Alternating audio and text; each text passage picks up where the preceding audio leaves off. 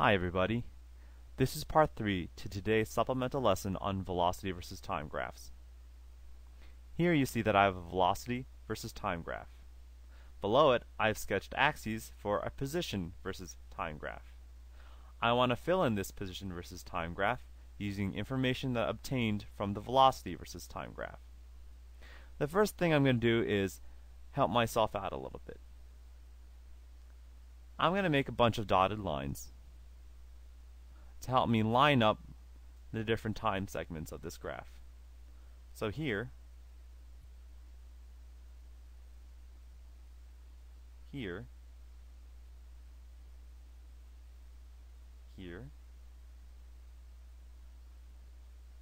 and here. Oops, let me fix that one. And this one. Okay, great. The only thing that these dotted lines do is help me draw the correct time intervals on my position versus time graph down here. So let's begin. First, let's say this is from time 0. This line here represents time 0. This is time 1, time 2, time 3, and time 4. Let's continue. For the first part of my movement from time 0 to time 1, I see that this object is moving with a positive velocity of 5 meters per second. Since I know that velocity in a position versus time graph is represented by slope, I know that my line from time 0 to time 1 will have a slope of positive 5.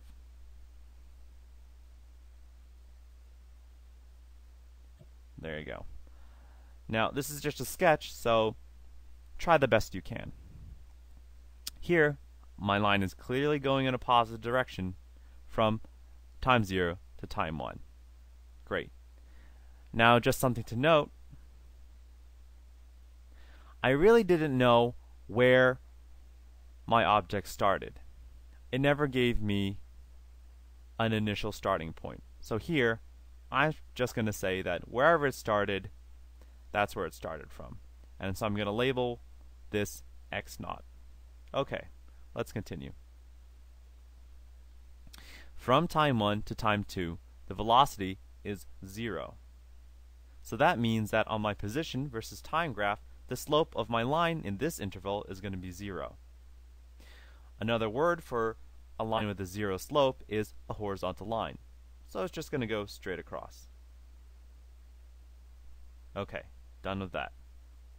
And my next interval from time 2 to time 3, I see that my velocity is negative 5. That means that the line that I have to draw from time 2 to time 3 in my position versus time graph is going to have a slope of negative 5.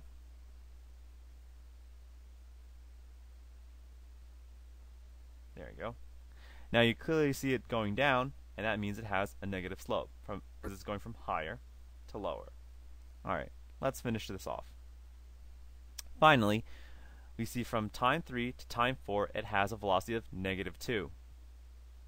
Now I know that the line is still going to go down, but the slope is less, so it's not going to be as slanted. So from time 3 to time 4, I'm still going to draw a line in the negative direction, but not as steep as from time 2 to time 3.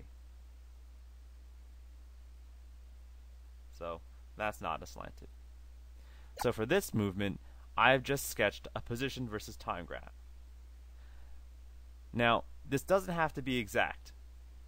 A sketch still gets the idea through, and I don't have to label all individual points on the timeline. Thanks for listening.